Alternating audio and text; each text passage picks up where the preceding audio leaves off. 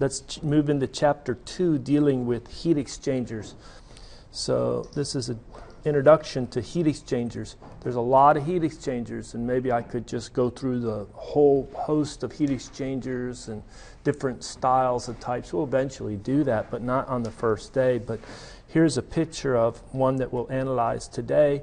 It's a concentric tube or double wall pipe or pipe. You know, it's a pipe inside of a pipe. And the fluid inside the one pipe runs maybe this way, and it doesn't mix with the fluid that's in the annulus that may run like this and then go out. This is very similar. This is a shell and tube heat exchangers. So you have a shell side, and then you have tubes. And the tubes, you can see they come in, and they'll split in this manifold into different tubes. Flow, it'll be a U-tube. Sometimes they're straight through, then they have a manifold on the back end to go in a straight run through the other tubes. Different designs on shell and tube heat exchangers, and out you go. So fluid on the shell side and a fluid on the tube side. This is an automobile radiator.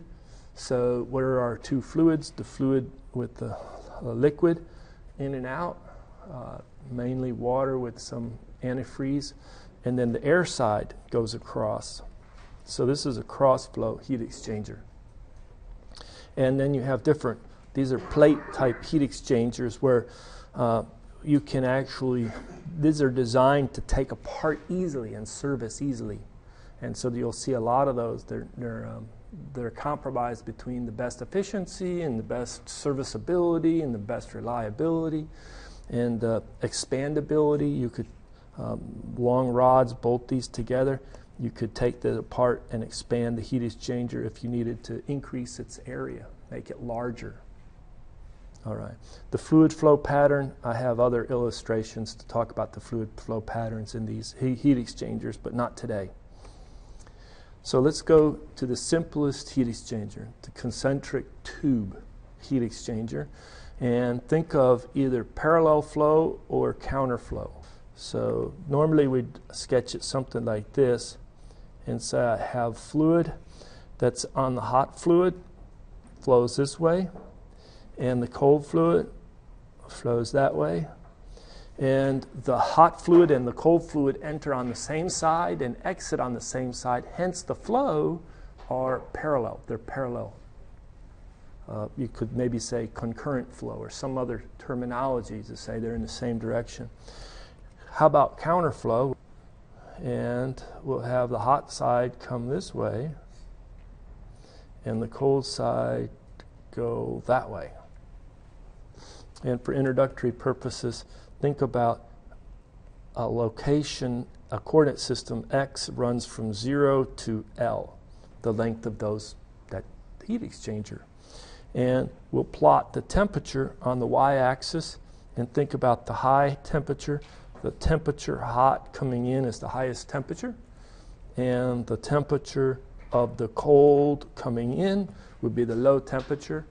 And what do you think the temperatures are going to do as it flows through the heat exchanger? You might expect that the hot fluid to come down some and exit at a lower temperature, temperature hot out, and the cold fluid could go up some, temperature cold out. Would it be reasonable for the cold to somehow come out at a higher temperature than the hot out? No. No. So this is not possible. True? It's just not possible. Why is that not possible? Well, what's happening is you discretize this into little dx's. And for every little dx, there's a little bit of heat transfer, a little bit of heat transfer. And if you had that case that I just erased, it would be like, hold it. Heat is coming out of the hot fluid, which is now cooler than the cold fluid, and flowing to the higher temperature cold fluid. That's not going to work. Heat transfer always goes from what's hot to cold in a thing like this. Okay, we don't think of a complicated system like air conditioning system. This is just fluid exposed to other fluids separated by walls. So convection and conduction heat transfer. All right. When might we expect, if this was the case right here, and I asked you, okay, change it up a little bit, I start to increase the mass flow rate of the hot fluid. I really start pumping more hot fluid through the system. How does it change the red curve? Does it change the temperature of the hot coming in if I increase the mass flow rate of the hot fluid? How does that red curve, the temperature profile of the hot fluid, change as it goes through the heat exchanger?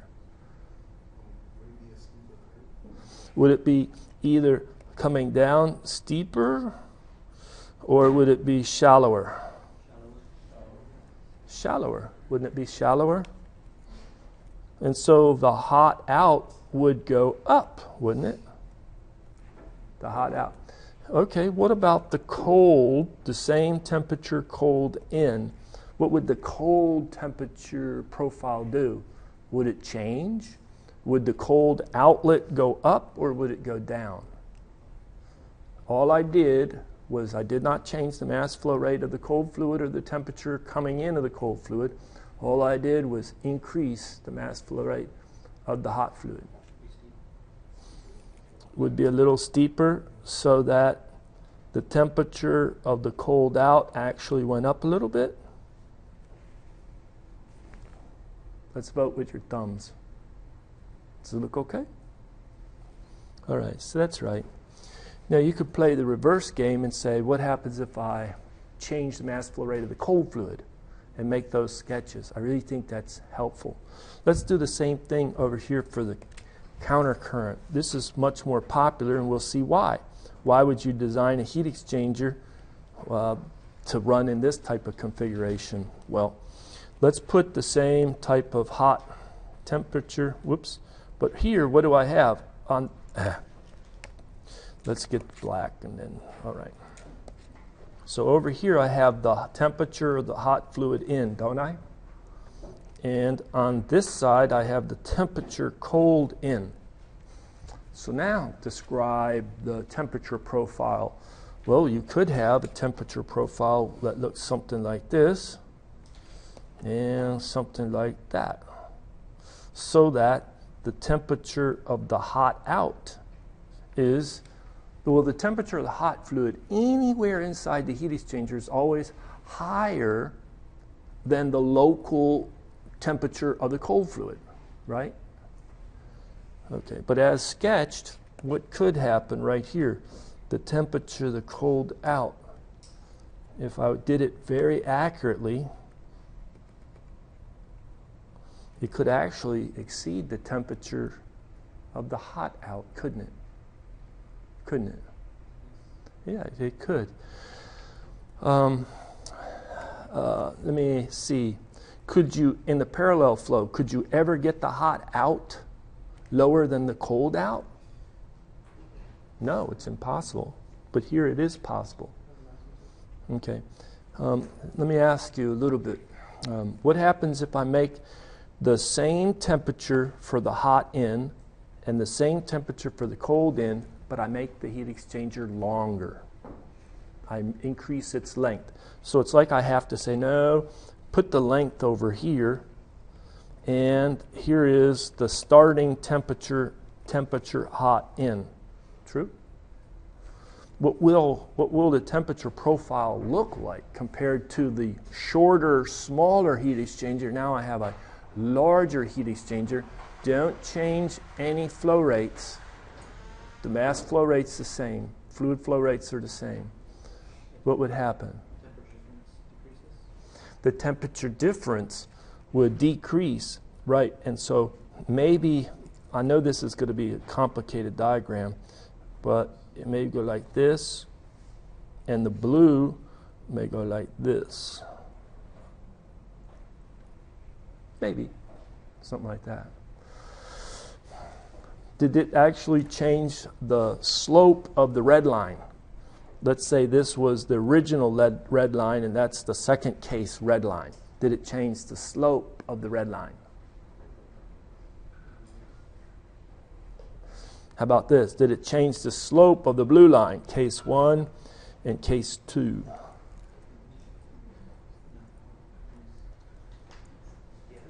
Yeah, and if you make it really long, you can see that if we would have just extrapolated that blue line up, maybe we would have got to a ridiculous case.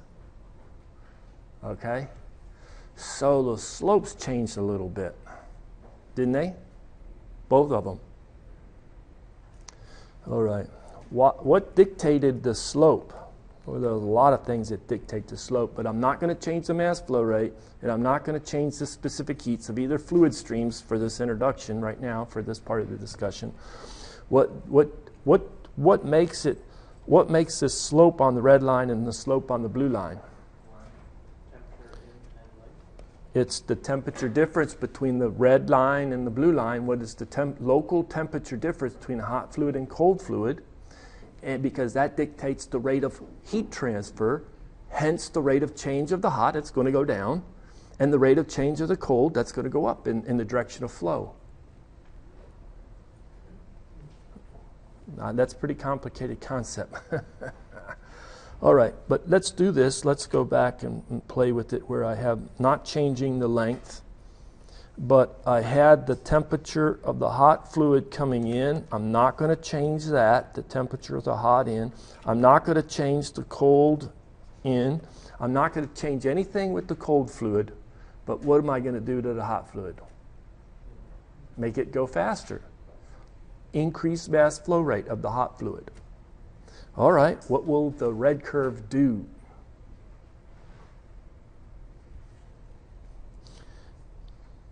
It used to be here, the red curve, right? It used to be right here. Will it go up, or will it go down, or will the red curve stay the same? So if I increase the mass flow rate of the hot fluid, the red curve will go up, stay the same, or go down? Up. And you're exactly right. So that's what happens to the red curve. Okay? What about the blue curve? It used to be like this. Will the blue curve increase, go up a little bit, steeper, or not? You said you were changing anything in the cold one? Nothing in the cold. Nothing in the cold. It'll go up. And why would it go up a little bit? Because the delta T is a little greater to drive that heat transfer. Hence, more heat is going to get into the cold fluid.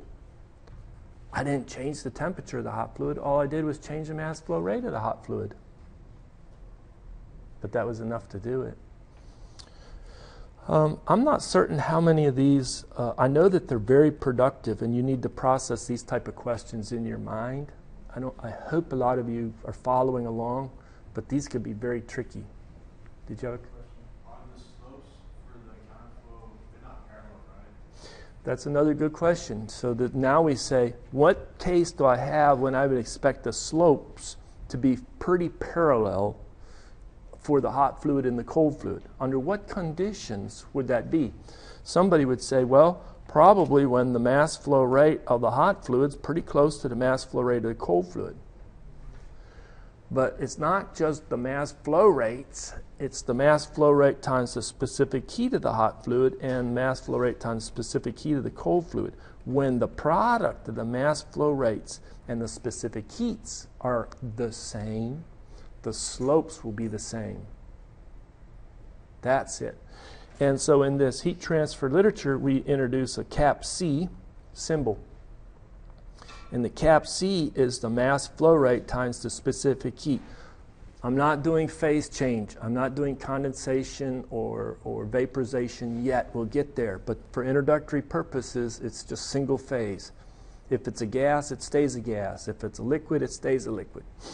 So we have a constant specific heat, neglecting temperature-dependent specific heats, and you have the mass flow rate, and you have the heat capacity rate. Heat capacity rate. All right. New term, cap C. It's used a lot in heat exchanger literature and analysis and methods. What are the units, both SI as well as U.S. customary system of units for the heat capacity rate. Watts. So let's do it this way. I'll scroll down just a little bit. So we have mass flow rate, specific heat.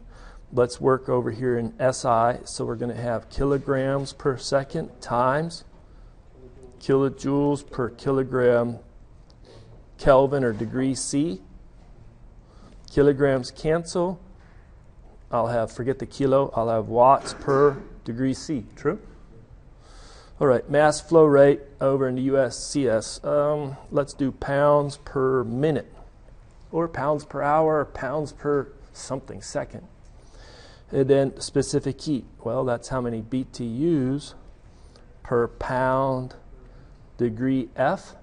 BTUs cancel. So we'll have BTUs per minute. That's some rate of transfer divided by degrees F. It's consistent. Isn't that consistent between them? So they do have a little funny units.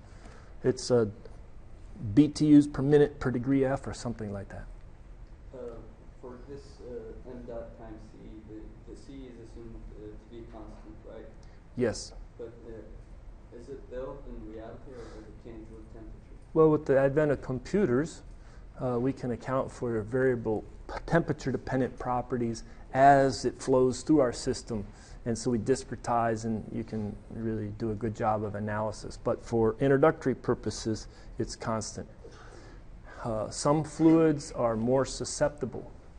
Their properties change as a stronger function of temperature. So, but we're going to just use an average temperature. Think about water, liquids or something like that, gases.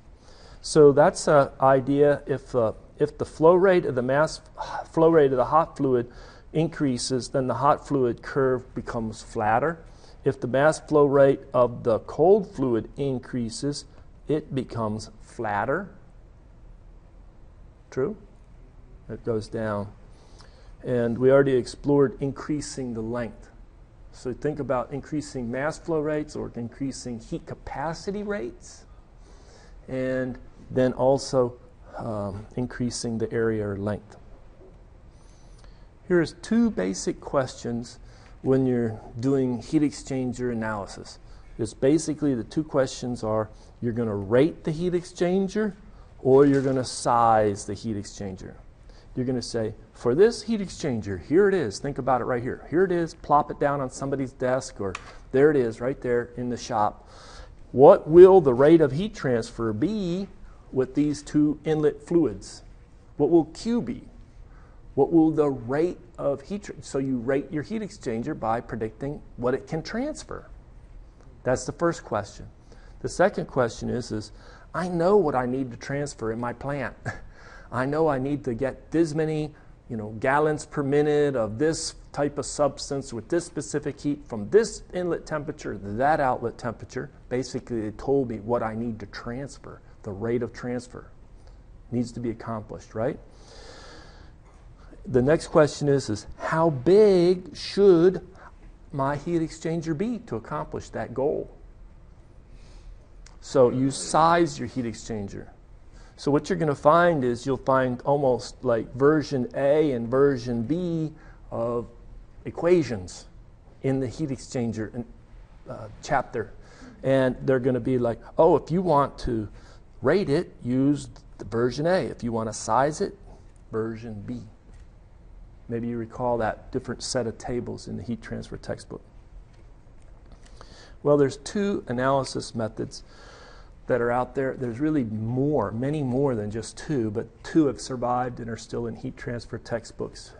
One is called the log mean temperature difference, and it's presented especially for informational purposes in this class as well as in most textbooks. Some textbooks have relegated it to an appendix, and it may eventually go away. But it's the effectiveness NTU method is the more predominant method, and is a more flexible method. But when you get a more flexible predominant method, it's sometimes more abstract, and it's harder to understand what's going on. So in the log mean temperature difference method, you have the rate of heat transfer is some overall heat transfer coefficient in the heat exchanger which you may recall having to work with in the prerequisite class, the overall heat transfer coefficient.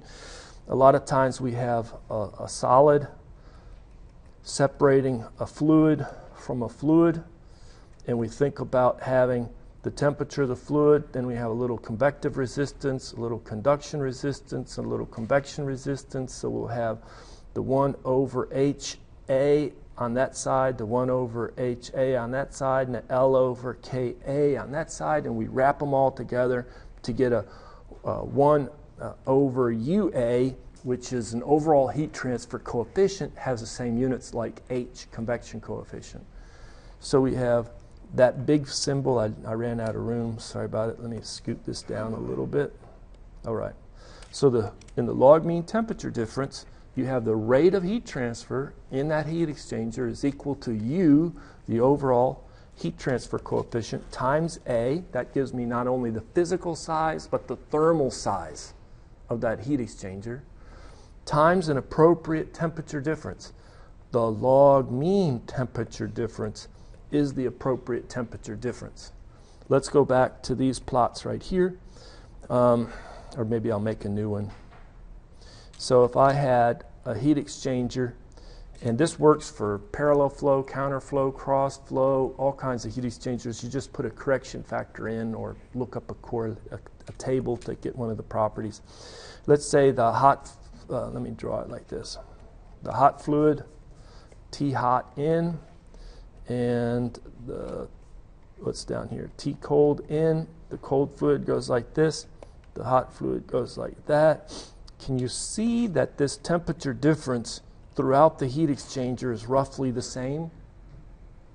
That's the temperature difference that this log mean would give you. It would give you that value.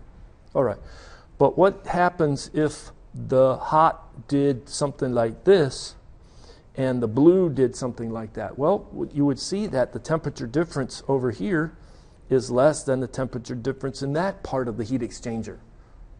So it's like, give me the appropriate temperature difference that is throughout the heat exchanger, and the log mean temperature difference does exactly that.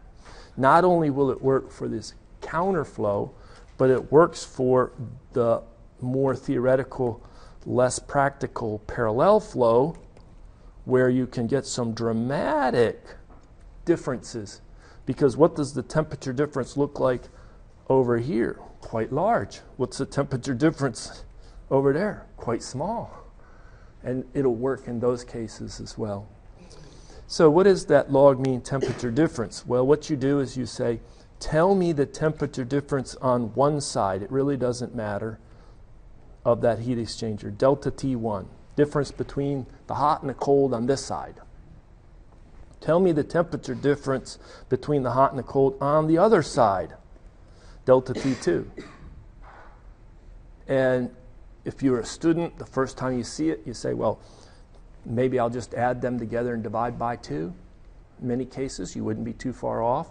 But the accurate log mean temperature difference method would be delta T on the one side minus the delta T on the second side divided by the natural log of the delta T on one side divided by the delta T on the second side. We're going to drive that equation in a minute. I'm giving you the perspective before we get into the brutal math. All right. The next method is the effectiveness NTU method.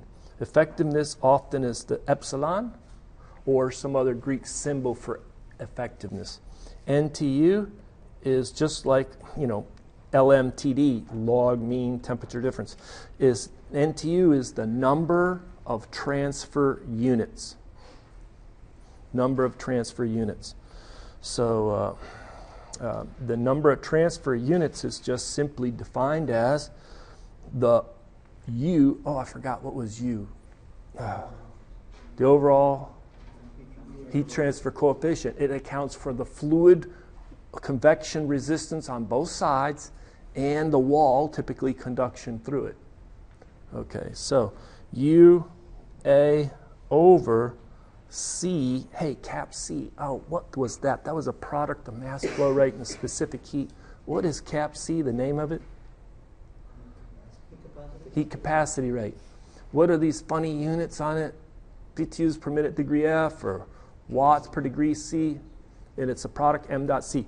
So it's the minimum, what? C min, the minimum heat capacity rate. Well, I have two fluids. I have a hot fluid and a cold fluid. I can calculate the heat capacity rates of either one of those, and I say which one is the minimum, and that's what is used in the definition of the number of transfer units, NTUs.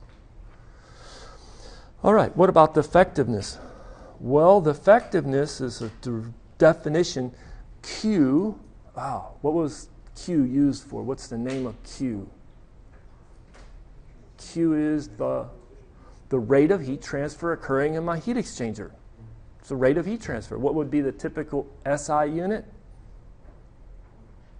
Watt or USCS, BTUs per hour, BTUs per minute, something. It's a rate of heat transfer, right? So the effectiveness is the actual rate of heat transfer being accomplished in that heat exchanger divided by MAX.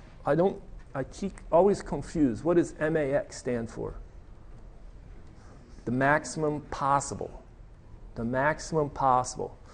And it takes a while to figure this out, but let me give you the equation, then try to explain it. The maximum theoretical possible is if I have the minimum heat capacity rate times the maximum delta T ever possible in this heat exchanger between the two fluids. The most extreme high temperature is the hot end.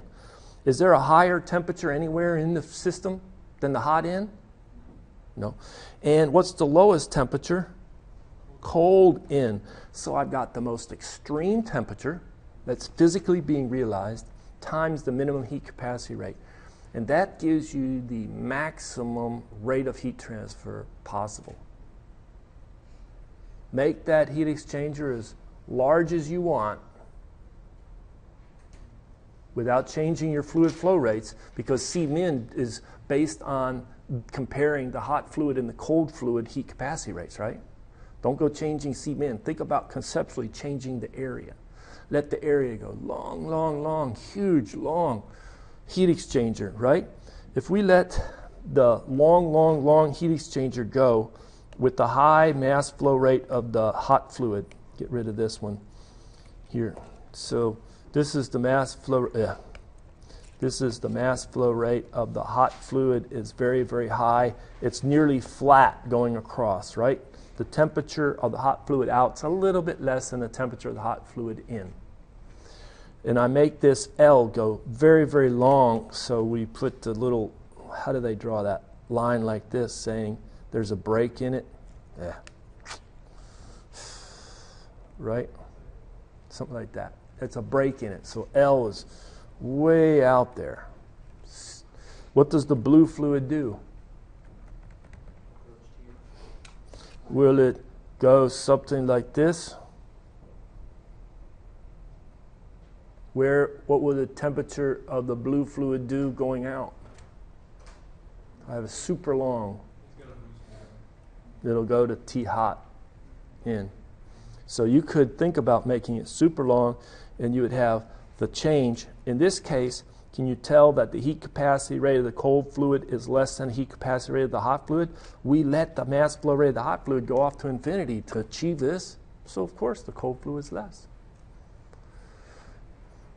So it's a little tricky. There's a lot of, what if this, what if that, but it's the minimum heat capacity rate times the maximum temperature difference anywhere. The hot fluid in minus the cold fluid in. That's the effectiveness NTU method. That's the more practical, popular, implementable, quicker method. Well, I thought about taking a blank page, have my notes, and just start the derivation. And then I thought, I got that page, and that page to cover. And I think you would be asleep by then. So let me say this. It's in every heat transfer textbook. It is. And it's in our book too. And the derivation, just what they do in the book is they say, and it follows such that, boom. And they have 2 lines, and the work between those 2 lines is about 2 or 3 pages of work. So anyway, let me do this. Let me kind of guide you through this. So let's start out. We have to pick something to analyze. Concentric tube, it's easy mathematically and easy to illustrate. Counterflow, because that's the predominant way the fluids are actually flowed through heat exchangers.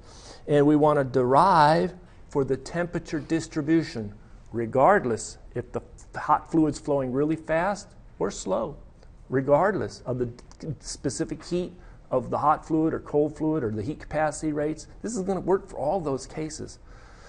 So you think for a minute, just kind of sketch a case. Put the hot in over here, the hot out, cold in, cold out. I didn't try to draw them to have the same slope. Here's an expert question. Which one of them, just by looking at the plot, would have the lowest heat capacity rate? Which one would have the highest heat capacity rate? This is a really hard question. It's a product of mass flow rate times specific heat. So which one of them has the highest C, cap C? The cold. The cold does. Very good. The cold fluid. Because it doesn't change as much in the temperature through the heat exchanger. So it's a larger heat capacity rate. You can think about higher mass flow rate, specific heat. It's really that thermal property. Okay. We're going to talk about every little dx. So if I'm going to talk about every little dx, then I need the dA that goes with it. The perimeter times the dx makes sense. So even if you don't have a perimeter, introduce a perimeter. In a concentric tube, it makes sense to have a perimeter. But we're talking about the amount of heat, the small dq transferred at every little dx. Okay. So notice, mathematically, what am I writing? dHt dx. The rate of change of the hot fluid temperature as I move in the positive direction of change of x.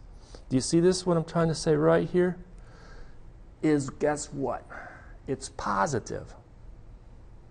Don't overthink it. The fluid is flowing in the negative x direction. But when I plot the temperature, TH is a function of x, the slope is positive. Likewise, the change of the cold temperature with respect to x is also positive. They both have a positive, and I'm going to be working in the same x. X goes from 0 to L. All right. So the heat capacity rates with the units watts per degree C are shown for the cold and the hot fluid. And I look and I say, what is my rate equation to predict what this term is, dq? Because that's what controls how the temperatures change, isn't it? If I can get a lot of heat transfer for the same delta T, the temperature of the hot and the temperature of the cold will more rapidly change. Isn't this my rate equation? It's a UA dt. And U is the overall heat transfer coefficient. Also, we know, just if I look only at the cold fluid, the amount of heat into the cold fluid makes the temperature of the cold fluid go up. By what? Heat capacity rate times the change in the cold fluid temperature. Does this equation make sense? This one came from our rate equation. It's basically our description of rates of heat transfer. It's a combination of convection, conduction, convection. Combination of Newton's, Fourier's, Newton's law. What is this second one? It's not Newton's, it's not Fourier's law. What is it? Ooh, it just landed on the sheet of paper. I don't know. It looked good. It looked like it was sensible to write down. No. What's the basis for it? Genius. If I give them a little A+, little star, walk around like kindergarten, put a little star on the paper. That's all you have to do to make me happy. Been the same thing in Thermo 1, Thermo 2, heat transfer, now thermal systems design. Professor, the answer to the question is the first law of thermodynamics. You're right. Isn't it? It is. And guess what? For those that want to show off now, let's take a look at dq and what its effect on the hot fluid stream. First law of thermodynamics, conservation of energy. I transfer heat in to the system, and there's now going to be an increase in the temperature of that flowing fluid. All right. We combine now this equation We get rid of the del Q's. We put the rate on both sides, here, here. Now I have two equations. I want to combine them. If you never did this before, you would say, I don't know which way you're going. Well, trust me, let's start driving to Houston, but I got to first get on UTSA Boulevard, then I got to get on I-10, then I got to turn here, right? It's like somebody else did this before. And so you combine them this way, algebraically, it's just algebra, and you get this equation, and it's starting to look like changes in temperature difference proportional to change in location, dx. I'm getting a differential equation. And then I recall at x equal to 0, the dt dc is equal to dH out minus d cold in. I could do it and have done it for the parallel flow. Let's do it for the counterflow. It's a little more tricky with the counterflow. Conceptually, the parallel flow is probably what most texts do anyway. But you then integrate from x equal to 0 to an arbitrary x. You know the initial condition at x equal to 0, and you get this equation. Look at it. The temperature hot minus temperature cold at that location x in our counterflow concentric tube heat exchanger is equal to TH out minus T cold in over at x equal to 0 times, and I couldn't fit it on one line, the exponential of 1 over CH minus 1 over C cold all times UPX. It's a function of x. It's an exponential function of x. You can play a game. You can explore the solution. This is tricky. I'm sorry, but this is just what heat exchanger analysis is. If the heat capacity rate of the cold fluid is greater than the heat capacity rate of the hot fluid, then look at it. The temperature difference, the local temperature difference equal to a theta initial at the knot at coming in, exponent of something that's positive. That's the key. Positive times x. So what's going to happen to the temperature difference as I move increasing x? It opens up. Doesn't it? It opens up. And then if you say, okay, what about the hot fluid being greater than the cold fluid? Then if I look up here, that term is now negative. I have e to the negative x. What does that do with increasing x? And theta decreases as I move. It gives me both the same, it gives me the right shapes, doesn't it? In the limit, as C cold and C hot equal each other, I have e to the 0x. It's constant temperature difference through the heat exchanger. I didn't lose you yet? Now that we have the temperature difference anywhere in the heat exchanger as a function of x, we can derive the log mean temperature method. Okay, so you just say, well, don't stop at x, take it all the way to L. So if you evaluate the same equation we had it all the way to L, isn't this the temperature hot in minus cold out equal to, what was that, x equal to 0 times e to the minus, everything here I put p times L, that's A. So I have UA. I went the whole area. Now you just do the algebra, and you recall that the C sub h can be replaced by Q over the temperature difference of, or the temperature change experienced by the hot fluid as well as the heat capacity rate of the cold is Q divided by the temperature change of the cold fluid. You put that in, you're doing some algebra, and lo and behold, you get Q is equal to UA times a big blob, and you call that the log mean temperature difference. So that big log mean temperature difference can be read as talk about the temperature difference on one side, the temperature difference on the other side.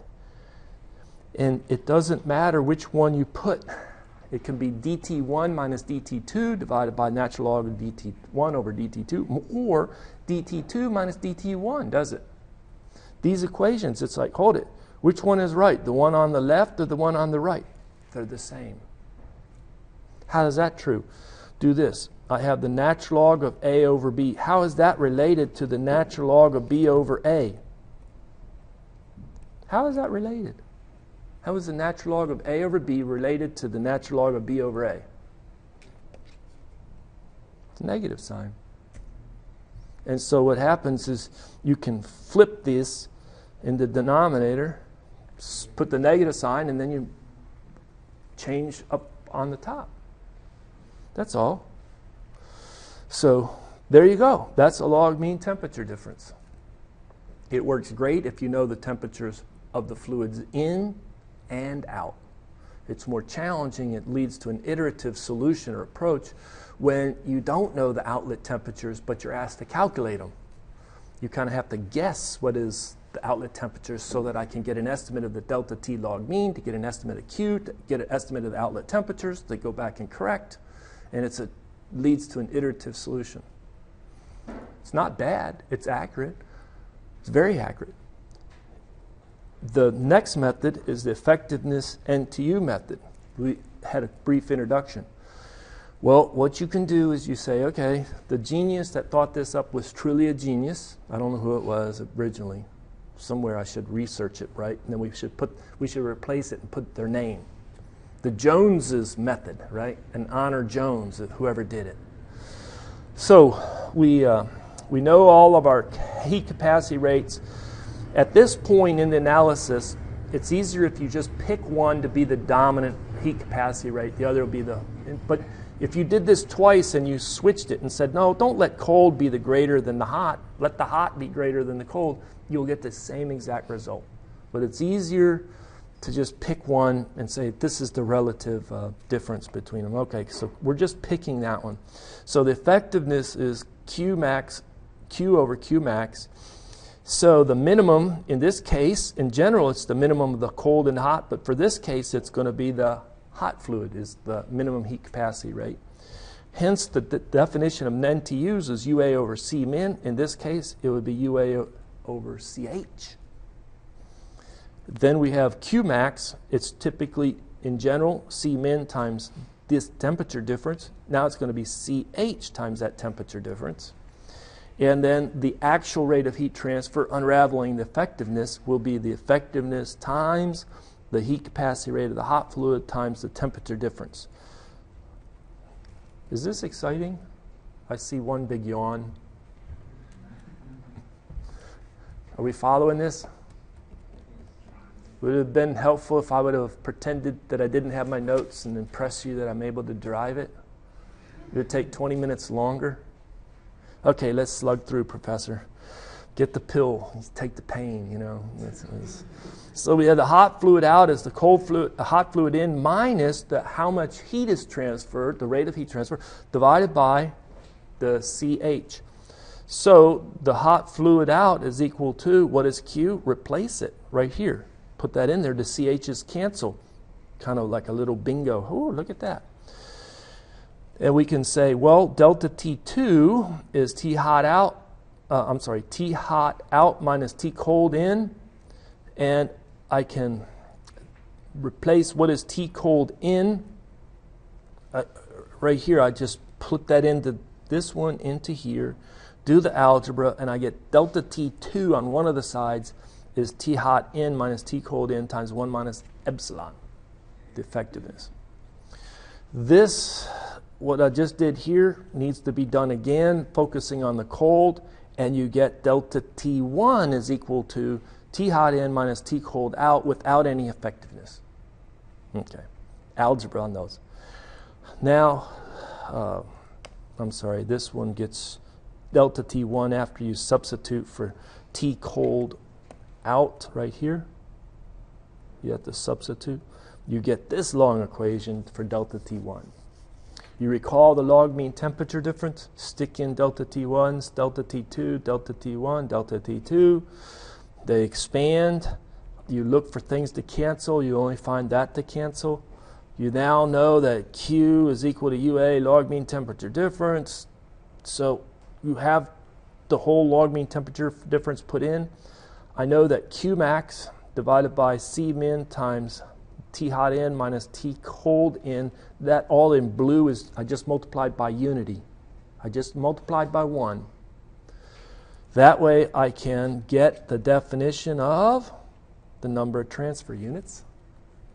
I can cancel the effectiveness times Q max is equal to Q, so all those three red lines cancel, and these delta T's, one of them set canceled, and here is the final result. The number of transfer units is equal to 1 over 1 minus CR, the ratio of heat capacity rates, minimum over maximum, times the natural log, 1 minus the effectiveness, ratio of heat capacity rates divided by 1 minus, and you put a little star there and you say, oh, we did it. So if I'm interested in knowing, if I need to size it, I use that first equation, because NTU, area is embedded in NTU. If I need to size it. You can rewrite that same equation with effectiveness on one side. That's the second equation. And then everything else is on the other side. So if I know the area and I want to know the actual amount of heat transfer, then I would get the effectiveness and then use that to get the actual Q. So you use this second equation to rate, and you use the first equation to size the heat exchanger. They're the same equation. They're the same equation. They're mathematically the same. All right. Do I have enough time to solve a problem? Water enters a counterflow concentric tube heat exchanger at 150 pound mass per minute. So our heat exchanger is going to be like this, and I'm going to divide it like that, and let's just do the hot fluid on one side, and we'll put the cold fluid on the other side. And the water enters, it's going from 60 degrees to 140. Is the water the cold fluid or the hot fluid? The temperature of the cold in is 60 degrees F, not the C. And it goes out, temperature cold out is 140 degrees F. True? It's the cold fluid. Water's the cold fluid. And so we have the mass flow rate of the cold fluid is 150 pounds per minute. They didn't tell me the specific heat of water. It's about 1 pound BTU per pound degree F. That's specific heat of water. You would get that out of the table or just remember it. What's doing the heating? So the water is the colder fluid. Oil is the hot fluid. It comes in temperature hot in of 240 degrees F.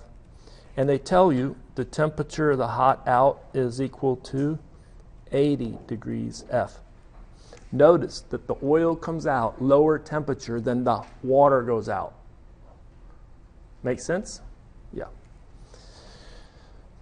And the oil has a specific heat. Let me put it over here. Specific heat of the hot fluid is 0.48 BTUs per pound mass degree F.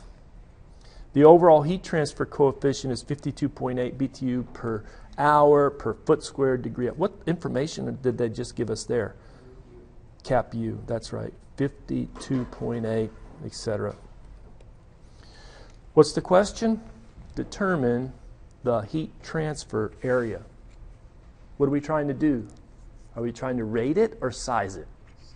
Size it, yeah. Determine the heat transfer area. We're going to use the effectiveness NTU method. How are we going to solve this problem?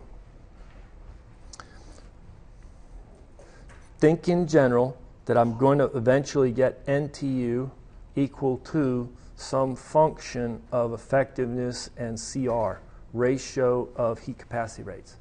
Once I get the number of transfer units, then I recall that the number of transfer units is UA over C min, and so the area is the number of transfer units times C min divided by U. So I got to get the number of transfer units. Then unravel it. It's like, it's a dimensionless ratio, isn't it? Is it NTU dimensionless? It's purely dimensionless. Yeah. So, okay, well, I need to get the effectiveness. Well, how am I going to get the effectiveness? Well, actually, can I calculate Q actual? What is the rate of heat transfer that occurs in the heat exchanger? Sure. You would say either from the perspective of the cold fluid, which has a heat capacity rate of 150 BTUs per minute degree F. Or the hot fluid, they don't give us the heat capacity rate of the hot fluid, do they? But can they, is this equal to the cold fluid times the temperature of the cold out minus temperature of the cold in? It's conservation of energy. The cold fluid underwent this change. Mass flow rate of the cold is given. Heat, the specific heat is cold is given. So we calculate the Q, and there's 12,000 BTUs per minute. Well, if there's 12,000 BTUs per minute getting into the water, where is it coming from? The oil. And if it's coming from the oil, then what we say is what comes out of the oil goes into the water, so it's 12,000. So the Q is equal to the C of the hot times the temperature of the hot in minus temperature of the hot out. True? I do a little check. I just calculated the Q. I have the two temperatures of the hot fluid. I can get the heat capacity rate of the hot fluid. The heat capacity rate of the hot fluid is calculated to be 75 BTUs per minute degree F. Do a quick comparison. Which one is the minimum? So C min is of the hot, and it's 75 BTU per minute degree F. I'm going to need this C sub R. What is C sub R? The ratio of minimum to maximum. So what's the minimum? 75. What's the maximum? 150. It comes out to 0.50. It's half. C sub R is a half. Okay. Now, I know Q. What I really need, and I just calculated C sub R right here. And if I get the effectiveness, then I can just plug it into my equation to calculate the number of transfer units. Well, what equation am I going to plug into? Either version A or version B. Which equation? Yeah, we're going to B. We want to get NTUs. So we're going to stick it into that second version B. I said B is that equation right there. That's our roadmap. Okay, so I need to get the effectiveness, but how do I get the effectiveness? I need to get the maximum possible. What is that? C min times temperature hot in minus temperature cold in. And so the maximum rate of heat transfer is 13,500 BTUs per min. So the effectiveness is what I actually get divided by the maximum. It's 12,000 divided by 13,500. It comes in at 0.8889. 89%. Close to 90%. A little bit under 90%. We know the effectiveness, the NTUs. We use that equation. The NTU is equal to, and I'll just rewrite it, natural log of 1 minus the effectiveness times the ratio of heat capacity rates divided by 1 minus effectiveness divided by 1 minus C sub R. When you do that, the number of transfer units comes in at 3.2189. Are there any units with that? None. It's dimensionless. But when we unravel it up here to get the area, we'll multiply by C min, we'll divide by cap U, the overall heat transfer coefficient, and we calculate the area to be 274 square feet. It's a large area. Does that look good? Guess what I like to do? We solve a problem, but then we turn it around and change it up just a little bit. And so I'm ready to ask you for a change. So the same wording up here, instead of saying something about the sizing it, we say, no, what we're going to do is the water flow rate is going to change. It used to be 150. Used to be 150 pounds per minute. We're now going to change it to 110 pounds per minute. What did the mass flow rate of the water do? Went down. Now, right away, the temperature of the water going out, we have to relax. And the temperature of the oil going out, we have to relax because, hey, we just changed an input. In the real system, I changed one of those, the mass flow rate of the cold fluid. The area, the size has not changed. So I'm going to stay with my area to be 274 foot squared. This is really just like you might think. Hey, I sized that piece of equipment, and you guys in the plant, you just changed the flow rates. Of course, now our outlet temperatures are different than what I told you they would be because you changed my inlet flow rates. You got to put it back to where I told you, right? Something like that. You can see this dialogue playing out. Well, before I go through the brute force calculation of what is the new exit water temperature, the temperature of the cold fluid outlet, I want to ask you a few questions. Don't get psyched out. But these are the type of questions that's really hard to answer. Given that problem, just set it up. All we did was same size, we got the size. Now somebody's reduced the flow rate of the cold fluid, the water through the system. Will Q change? Will the temperature of the cold on the outlet change? Will the temperature of the hot on the outlet change? Will the effectiveness change? Will the number of transfer units change? And will C ratio change? You're getting from very physical to abstract, aren't we? Let's handle the Q first, huh? Or which one is easiest? The temperature of the cold fluid out is probably the easiest. It used to come in at 60 and go out at 140, but this was now changed to 110. What happens to the outlet temperature of the cold fluid? It was 140. Is it going to go up? Is it going to be now 150? Is it going to go down, or is it going to remain the same? The temperature of the cold fluid on the outlet.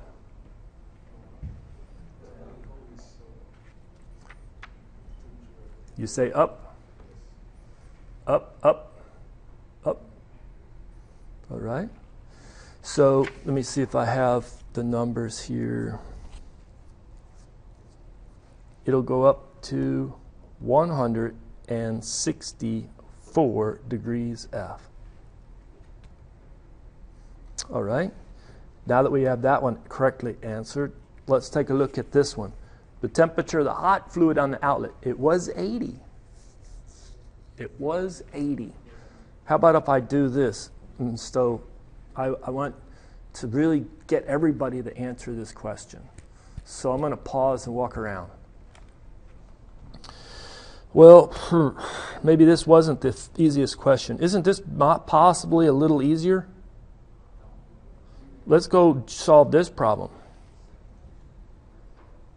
So the water went from 60 to 140, but now it went from 60 to 164 degrees F. This is the new case because of the lower flow rate. What did the Q change? Because isn't Q equal to the heat capacity rate of the cold fluid times the temperature change of the cold fluid? And isn't the temperature change greater than it was before? Isn't it also Q is equal to the heat capacity flow rate of the hot fluid times the temperature change of the hot fluid? Now, it came in 80 and it used to go out, it came in 240 and it used to go out 80. It's still coming in 240, so this has to go lower than 80. Did the heat capacity rate of the cold fluid change? Yes. It went down. So what happened to the actual Q? This went up, yeah, but this went down more. And so you almost have to slug through the numbers. Instead of getting 12,000 BTUs per minute, you only got 11,457 BTUs per minute. And if you only get 11,500 instead of 12,000, what happens here? It comes out at 87 degrees F. All right. How about the effectiveness? It used to be almost 90%. Well, you have to work with these things, and it goes down to about 85%. And then what about the number of transfer units? It was 3.22. Well, what's the definition of number of transfer units?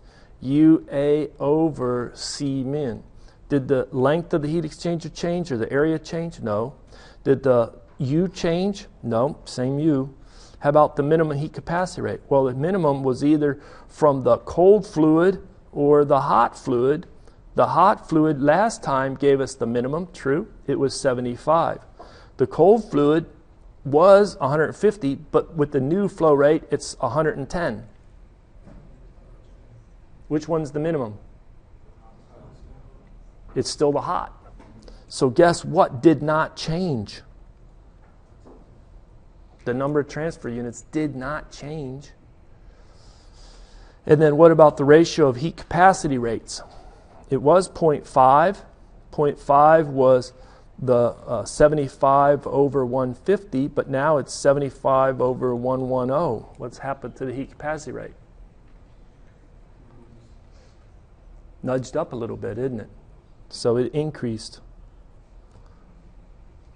Here it is on plots, because these are the equations we were using, and they're pretty abstract. But here it is in a plot. We had the first case in light blue where it was 3.22 for the number of transfer units. And the ratio of min to maximum was 0.5, so there's the curve of 0.5. It's right where that blue dot is. We read off the effectiveness, it's right around 90%, a little bit lower than 90%, 89%, right? We changed it. What happened? We slowed down the cold fluid. The ratio of heat capacity rates went 75 over 1110, which goes a little bit higher, almost 0.7. Well, they don't have 0.7, so you interpolate between the line of 0.5 and 0.75. So there's my interpolation for the heat capacity rate of 0.68. The same number of transfer units, what did the effectiveness do? Dropped a little. So you can see it on plots as well as work it out in equations. Okay, I think I'm done with my time. Sorry I didn't slug through that one numerically, but I gave you the answers. Did I not? So the answer is, that's the change. That's the change. It goes from 80 to 87 degrees F, goes from 89 to 85%, stays the same, no change. And this one changes from 0.5 to what, 0.6, what does I say, 8, 0.68? 0.68. Thank you very much.